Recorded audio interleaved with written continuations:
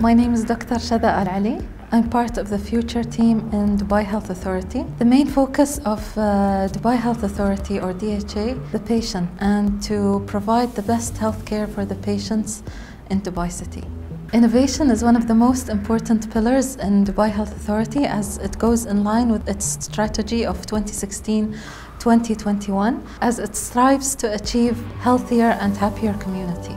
The third challenge is to improve the accuracy and safety of the surgical procedures using advanced and innovative technologies.